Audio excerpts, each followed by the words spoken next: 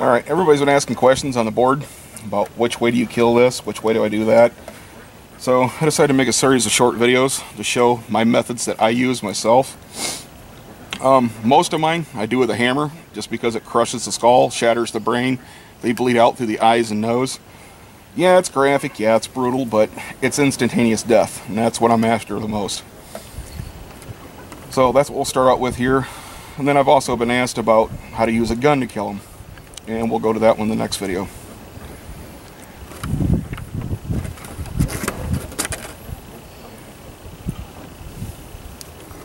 All I do is I take my hammer, turn it sideways, come right between the ears, and that's done.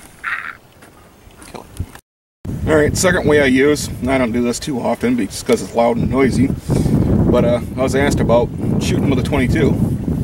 Right between the ears, back of the head right here, bullet passes through the brain, kills it.